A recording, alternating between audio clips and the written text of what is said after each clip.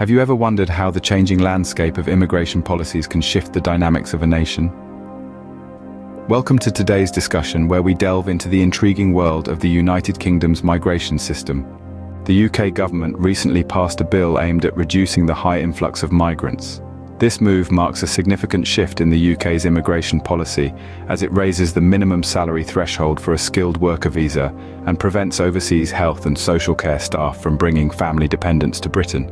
The Prime Minister's office has boldly described these changes as the biggest clampdown on legal migration ever. However, such a drastic measure has not been without its critics. Concerns have been raised about the potential damage to the National Health Service, currently facing staff shortages. On the political front, immigration is expected to be a key issue in the upcoming nationwide elections. Current projections suggest that the main opposition Labour Party is favoured to win. Prime Minister Rishi Sunak has pledged to reduce new arrivals, a promise that has been under scrutiny since net migration to Britain reached a high in the previous year. The Office for National Statistics reported a staggering figure of 745,000 more arrivals than departures last year.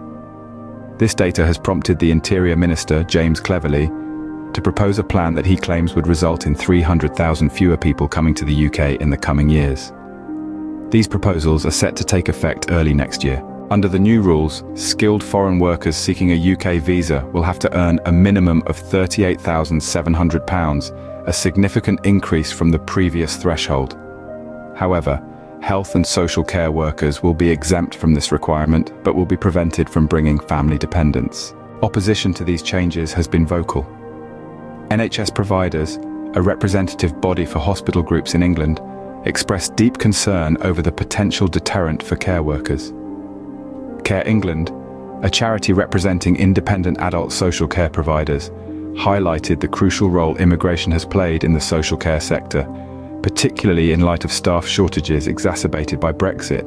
The government also plans to increase the surcharge that migrants pay to access the NHS by 66% to £1,035. This proposal has faced criticism for imposing a double charge on migrant workers, who also contribute to healthcare through national insurance charges.